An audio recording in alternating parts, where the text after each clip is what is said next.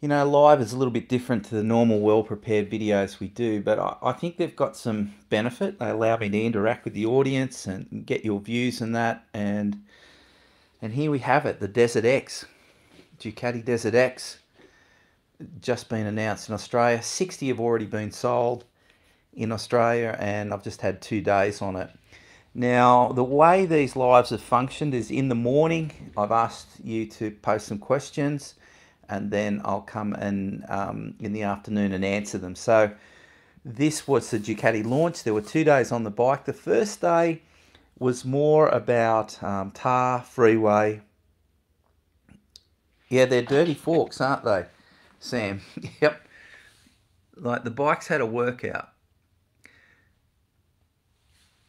So, yeah, so in this first couple of days, first day is dirt circuitry and jumps, backing it into corners, power slides, all sorts of stuff, single trail.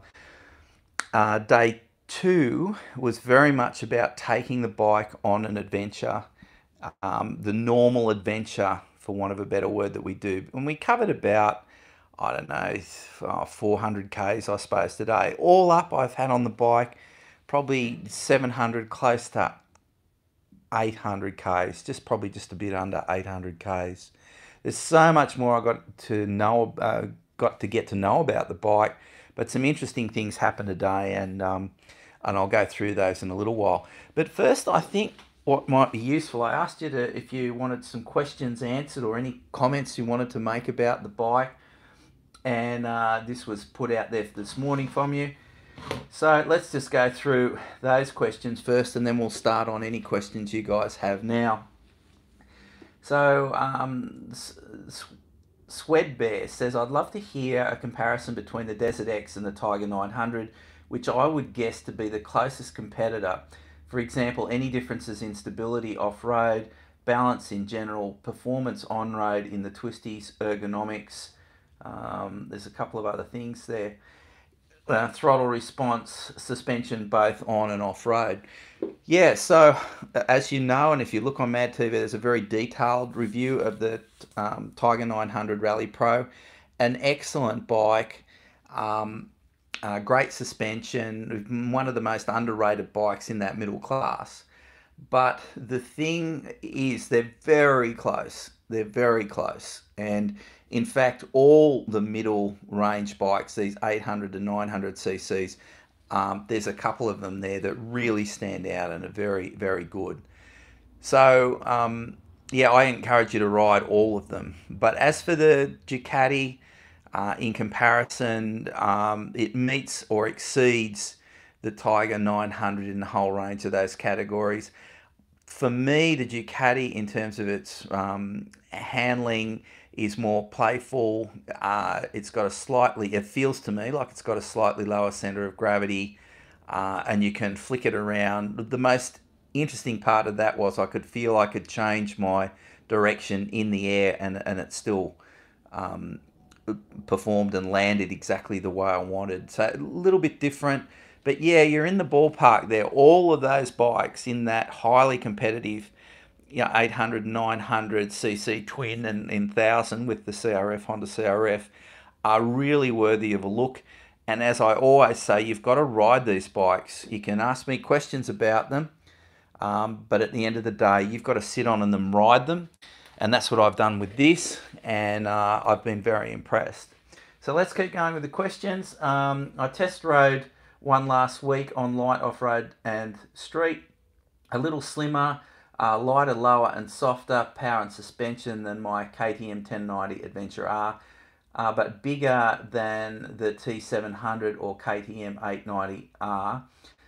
Little Black Duck, I don't agree with you on that. I've got a T7. I own a T7. I don't think this is any bigger than that, and I've certainly spent a lot of kilometres on the 890R, and yeah, I don't see any difference. Okay, yeah, so at 120 kilometres, the airflow was smooth over the helmet, but a little bit of buffeting on my shoulders and calves. But I'm 6'5" or 195 centimetres tall. I rode better than expected. It rode better than expected and easier than my 1090. I'd agree with that. But Dave, I am keen to know how does it do adventure as I do multi-day trips? That's about all he's got to say. I don't want to go on and on about what he's got to say, but that's we're going to test its multi-day capacity in the next week. We're going to take it on a 3-day adventure and head out to Victorian High Country. So that should be good. Going out with Clubby. There's a range of different bikes going. So it'll be interesting how the Desert X goes with those different bikes. So yes, we're going to do that. In terms of this screen, there are 2 screens available for the Ducati. This is the standard screen that comes with it, but there is a taller touring screen. You'll notice the distance between the screen ending and the actual position of the handlebars is quite a distance. There's no way in the world you could accidentally hit your neck or face on this. If you could just hold back on the questions for a little minute, I'll get through the questions I got and then come back to your questions so I can look and read them and then respond to them. But what I noticed was, unfortunately, the last 2 days, the wind where we rode was really buffety. And look, I never got a good appreciation of this screen in terms of how it handles wind buffeting. My sense was there's a little bit of buffeting, and a number of the other riders certainly commented on buffeting. But I don't think it's fair to put that out there yet, because the air just wasn't still to make a proper comparison. But I just make you aware that's interesting. A taller guy has not had any problems with buffeting, but a number of people have said to me they've had buffeting. I simply don't know at this stage. I want to get in some still air, and that'll happen in the next 2 weeks. I've got this bike for a couple of weeks. I'm going to take it on a full adventure, but there's also other things I'm going to do. I want to do a slow motion suspension test, what everyone loves, just so you can see that suspension working. So let's get on with these questions, and then I can get on with the questions live. Seat height. Do you need to be long-legged fella to ride it? No, seat height is really comfortable. For me, I'm 178 centimeters tall, and I can put both feet almost flat on the ground. It's a real strength of the bike, and obviously the seat is adjustable. You can bring it up or down, and there's different seats available. There's a rally seat that goes straight across for the taller riders. A couple of different seat options as you'd expect, but that standard seat and that setting, and I can comfortably put my feet both on the ground almost flat, became really important. I did some really tight technical muddy stuff, and what's really good is because the center of gravity is low on the bike, if I got a bit crossed up and I got stuck in the mud, and you'll see the video later on, and I could just put my feet down and just move through it and paddle through it until I got control.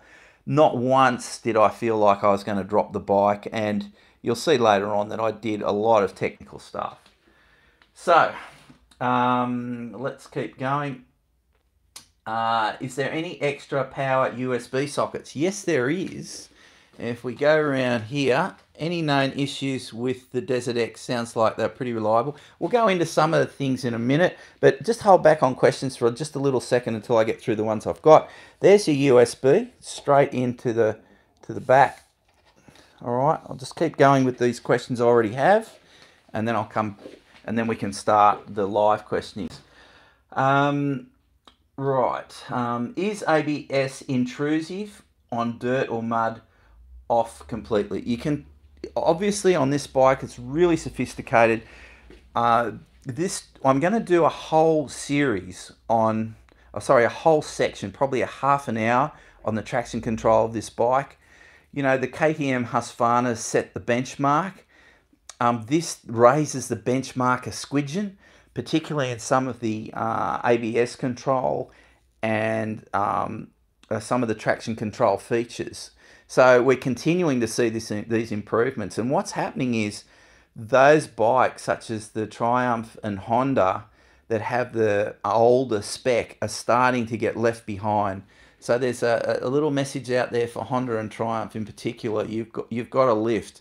I mean, traction control and ABS are getting far more sophisticated. All right. Are the foot pegs good enough for the whole day standing up? Yes. There's the foot peg. The foot peg is broad. This is the first bike I've actually got on, and I'm not saying to you buy some rally pegs. Those my foot pegs, I stood on them for most of today. They were brilliant.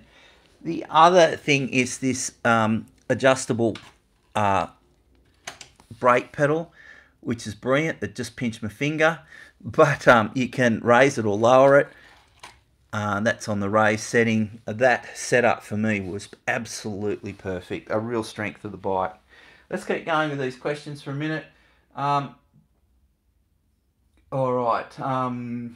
Sir Jolly81, got to see you all. Oh, got to see you all along Panorama Avenue. Bike looks good. Ryan Rowe. Great. Been waiting for this bike. Glenn Wetner. 2-up comfort and suspension adjustment for 2-up. Hold fire on that. We've got to find someone to go 2-up with, but we will do that because there's a number of you have asked for that. Okay, hi, Alan McDonald. Have they improved the engine ventilation? Is it hot between the legs? My experience with multis is that they are very hot. Interesting you raised this, Alan. Today when I was coming home and I got in the traffic, obviously the engine fan kicked in and I could certainly feel hot air coming out of this vent and hitting me on the legs. And I know on a number of other Ducatis, I think it's the Multistrada, they've done a lot of work to push that air away. At this stage, this doesn't have that. And if there was an improvement, I'd suggest for Ducati to make is you can't in Australian conditions. Please hold back on your questions just for a little minute until I get through these. But you just, if I had a little message for Ducati, you could just bang that hot air away from the legs, because when we're, wrestling bikes in the hot bush, that air is hot air is definitely pumping on our legs. So that's a very good question. And I know Ducati have done something with the Multistrada, but not with this. Okay, next question. A premium bike and no windshield you can adjust. Not so premium. Look, I think that's an underhanded call, mate. I tell you why. There are a number of premium bikes. The Norden 901, the Aprilia Touareg, and this bike, and they don't have adjustable screens, and they're all premium bikes. I don't have any reservation about saying that. But yes, it's interesting, this design. Everyone, there's that tussle, I'd imagine, when everyone's meeting to decide how the bike is going to look and feel. And it looks great, and the same with the Norden, and the same with the Aprilia. But when you do a design like this, you can't seem to have an adjustable screen. And if there was one thing I'd say to manufacturers is sort it. You've got to have functionality with form. You can't just have a pretty looking bike. You've got to have a screen that works. And already there's a number of people saying with this screen, the standard screen, there's a bit of air movement. But again, for me, I just don't know at this stage. All right, keep going with these questions. Here's a reference. Peter Mansbridge made a reference to something I wrote on social media, 9.5 litres per 100 Ks. Yeah, so when I was really thrashing this in the dirt, my fuel economy went up to 9.5 litres per 100 Ks, which is really high, but not surprising with these bigger twin bikes. The reality is that you don't ride at that speed for very long, and you don't thrash the bike for that speed for very long. And what I noticed is over the day, the fuel economy got better and better and better. So yeah, that was right. Yeah, when I was thrashing it, it got up to 9.5 litres per 100 Ks. Okay, DKW125. I assume that the standard bash plate is up to it. DKW, I haven't looked at that in any depth yet, and that's something for the more detailed review. So I just haven't had time. Literally, the bike is still warm. The bike is still warm from the ride. I literally have just come back from the ride, had a bath, and then came out. And I thought I'd just bring this to you live. I promised it to you, so that's what I've done. So don't know yet. How hot does it run? This bike should be called the Stormtrooper. It's what Stormtroopers should ride if they didn't have speeders. Yeah, it's got that kind of look. It's more, I'd say, a traditional Kajiva look, if you ask me, like the elephant, Kajiva elephant. But yeah, as I was saying, it does have a tendency to, when you're in city traffic and you're idling around, it does have a tendency to turn on the air, the ventilation, as you'd think, to cool down the radiators, and that air is punching out here and getting you on the leg, and it shouldn't be. Right, next one. Here's an interesting thing, some people, I'm going to read it out, but it kind of grates with me. Fat, heavy touring bike. Be aware and decide wisely. Adventure bikes only.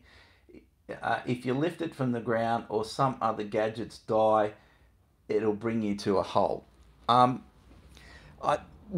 Look, yes, we know there's small adventure bikes, and we've just built the CRF 300 Red Rooster, and we get that. But we also appreciate it's a broad church, and these mid-range adventure bikes, we should recognise the effort that Ducati have done. This is their first one. This is their first bike that they've produced, and they've come out with a cracker. And I just simply don't agree with that. All of the bikes, be KTM, Tiger's done a cracking. Triumph has done a cracking bike. The 890 Adventure R is a cracking bike. This is a cracking bike.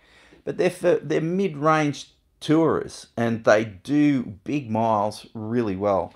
But they also handle the dirt and difficult stuff well. So,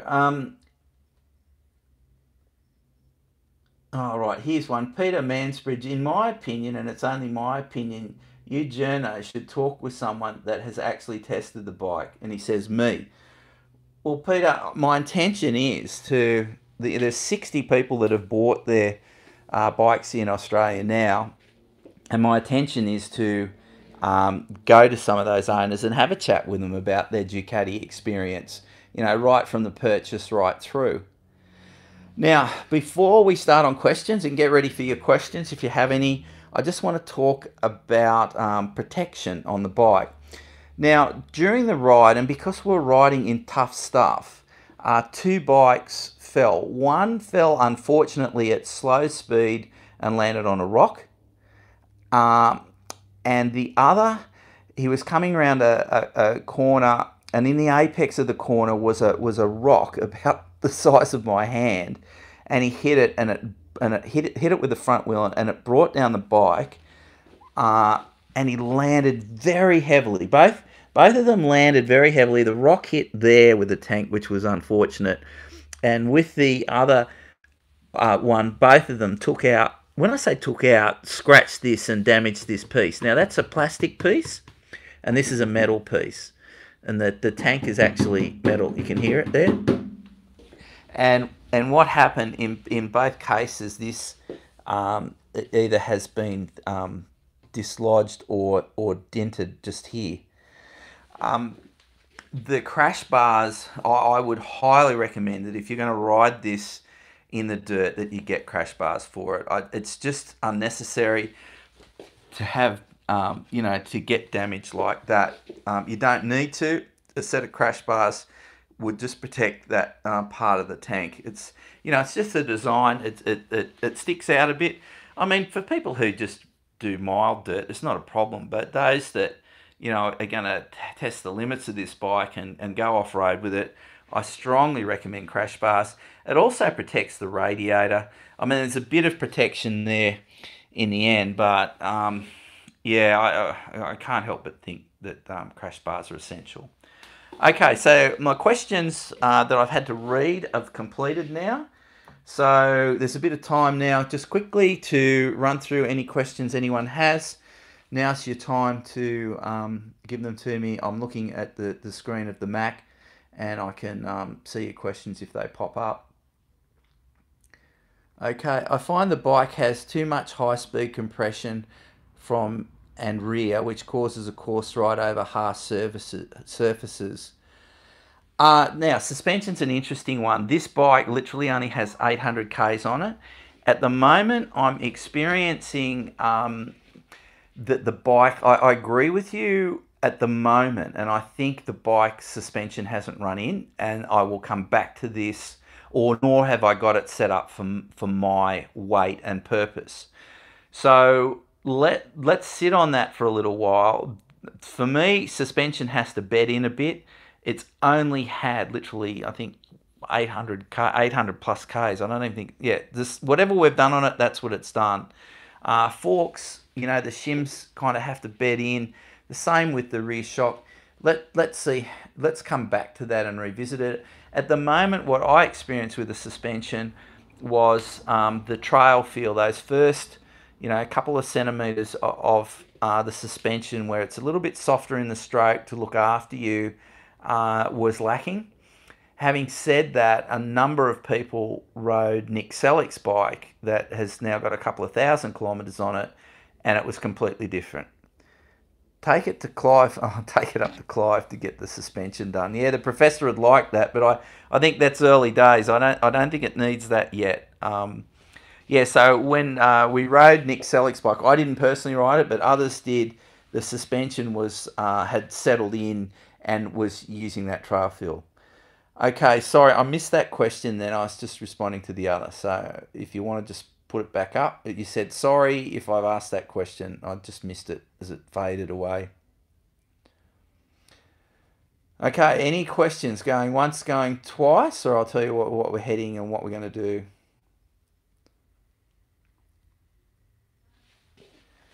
Yeah, so the first thing we're going to do is wash the bike down, clean it. Next thing I want to do, Dave, I'll lend you my bike for a ride. It's hot. 13,000 kilometers on it. Have you noticed the suspension has settled in? It must have settled in. If it's not going to settle in at 13,000, it hasn't. I don't know if you've just noticed I've asked you a question back, but I would have thought that would have settled in. It's very stiff when I sat on it, but didn't get to feel the power. Muppet. Yeah, look, the harder I pushed the bike, I thought the suspension was excellent.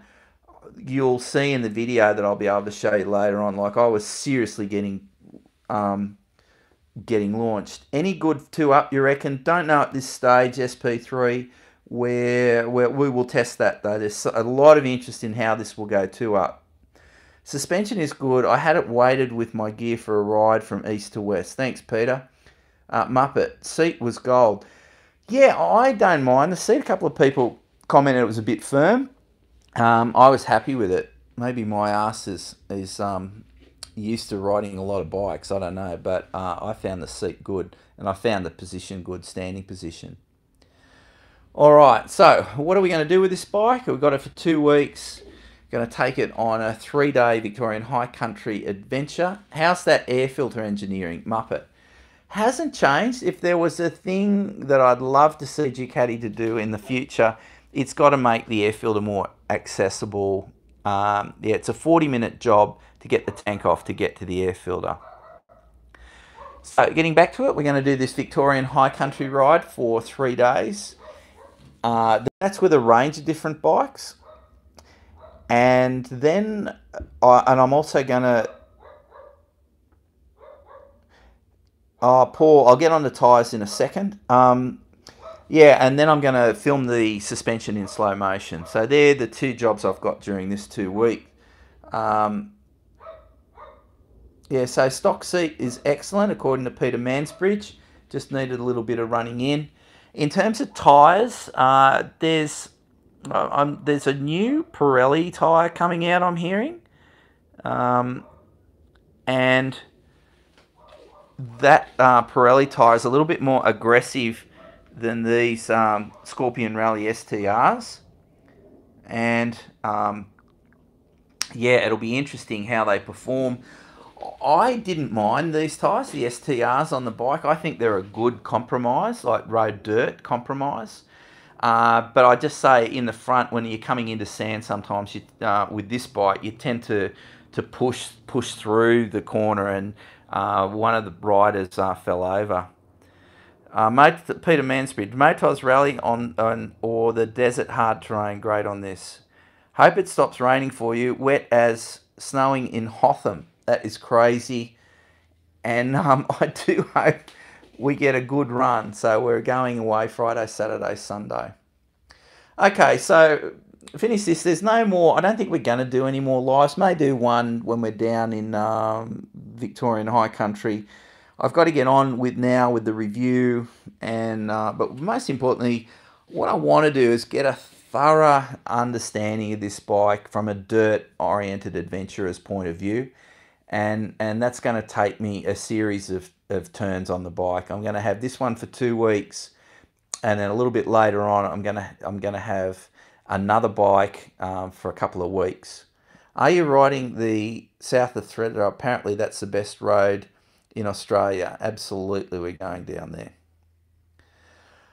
Alrighty, so thank you so much for watching. Look, it's not everyone's cup of tea live. People whinge about the sound. The sound should be good today. And people whinge about the camera shaking.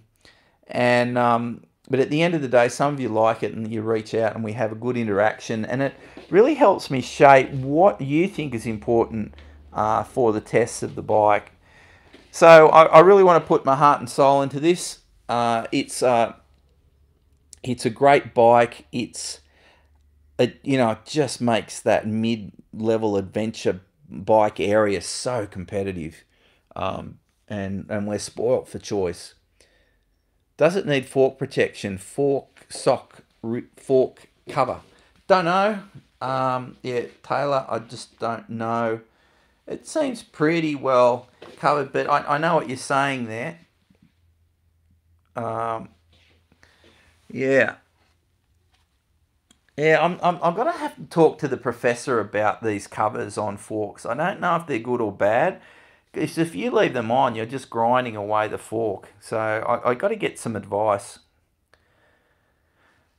Alrighty, so thanks Steve Lamb. There's a few landslides down the way we're heading, down the Victorian High Country. Muppet, you need those Acerbis mud protectors. I'm going to have a talk to Clive about them, Muppet, before I put them on. I'm just concerned about grinding away the coating of forks. Otherwise, I'd put them on my 701. I think they'd be great. Alrighty, thanks for joining us. Thanks for the thousands of people that have viewed these 4 videos. I was quite surprised. But hey, it's just a fair income look at the bike. I bought from America. They are gold. Oh, that's those fork covers. Thanks, Muppet. Okay, thanks very much for watching. Hopefully, I'll get a video out. My next video for Mad TV that I'm working on at the moment is a comparison between my 4 favourite bikes under 400 cc's. And, I've ridden them thousands of kilometres. I'm a real fan of the small adventure bikes, and I'm going to do a comparison. You're not going to see spec sheet comparison. You're not going to see riding around the backyard. You're going to see a fair income from the heart view. It's very much focused on those entering our sport. Thanks, Clay, for your good wishes. Now, there was one thing there. It was just a question I just missed the end of. How does it compare to the T7? The T7 is top heavy. Without question, it is top heavy compared to this bike. I own a T7 and I love my T7, but the reality is it's top heavy compared to this bike. It doesn't have the power of this bike, and it certainly doesn't have the suspension of this bike. My bike's had a lot of work to get that performing like a big motocrosser.